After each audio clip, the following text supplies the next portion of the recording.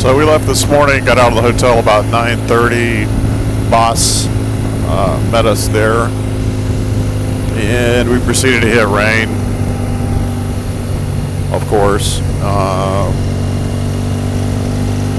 None of us put our rain gear on because we've just decided it's all kind of pointless. If you put your rain gear on, well, first off, you usually have about 10 or 15 seconds, maybe 30, before a wall of water hits you when you come around a curve.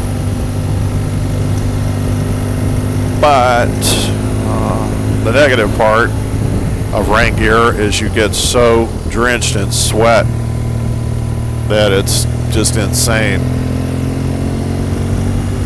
So I decided that I'd rather just come into the hotel wet from rainwater than sweat. So I've just reached the point where I don't even try. Wow, pretty high up here. I don't even try to put it on anymore. Once I hit South America, where the temperatures are a little cooler, obviously I will. But for Central America, just forget it.